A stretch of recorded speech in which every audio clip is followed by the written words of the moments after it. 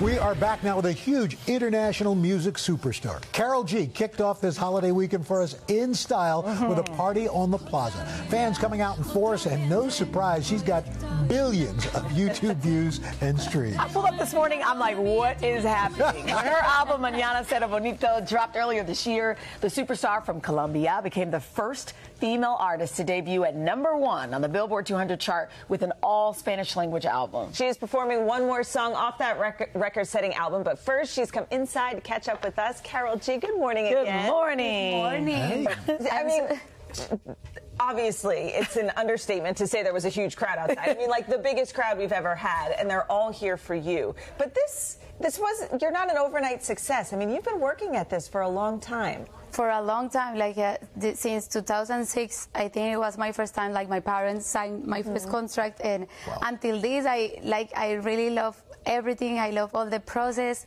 because I think you have to fall in love with the process. When you're in this point, that's what it's gonna make you like even getting surprises every day. And I'm super shocked about what is happening outside. Like the energy is so special. I have to say, like we're having a great time, right? Like even when we're shooting something and we go to commercials, we're still having fun. Yeah, we're still having fun. So I am really grateful, and I had to thank all of you that are supporting me the way you are doing it. I'm super happy. I can't wait to celebrate with my team. Your enthusiasm and excitement is so infectious, and it seems you've posted these Instagram photos, these throwbacks of you growing up, and it seems like your love of music and this joy is in there.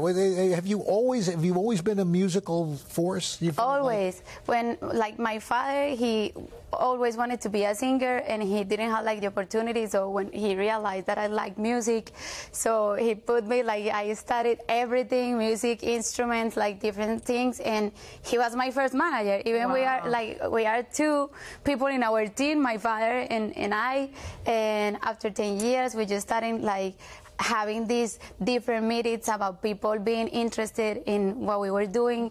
And it is so special for me right now to celebrate that my family were with me all the time, because I think my confidence came because they support me, they believed in me. So yeah, it's an invitation for you parents. Yes. To support your kids, please. Here's what I love about your story as well. It's like you said, this didn't happen overnight. Before you landed this record deal, so you auditioned for, I think it was the Colombian version of X Factor, didn't really work, and there was a moment where you were like, I don't know if this is going to work, and then look at this. It's such a testimony. And you know what?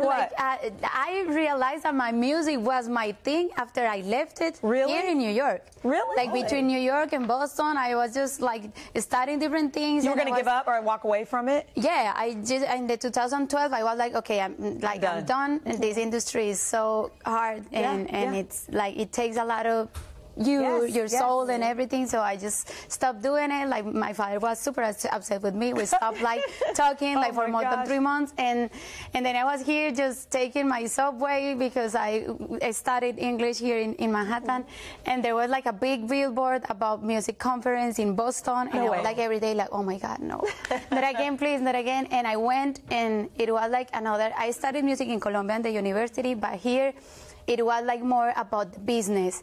So I realized that I can, what I love, what I feel passionate to do, it could be my business too. So I went back to Colombia, and until this day. The rest is history. And amazing. What about, we talked about earlier in the show, the new Barbie movie that's coming out soon. Your song featured in the Barbie movie. I mean, now you're just a part of pop culture. And that's for me, that's the crazy thing. First, when you try to just get in love with your Latina community, but for me right now, being here, being in this place is more than just a language. It's just going more than that, different culture, different countries. That's for me something that I'm not still getting. And you've even got the pink going for Barbie. Yeah, I have my hair It's funny. You know what you have done? You had the Spanish language album. We've had some big names here at the Today Show, the biggest names, right? And you have had the largest crowd. That says so much, and I love that you're allowing yourself to receive it. So congratulations. Thank you. Thank you and thank you for having me. You don't know, this means the world to me, so thank you so much, everybody. Thank you.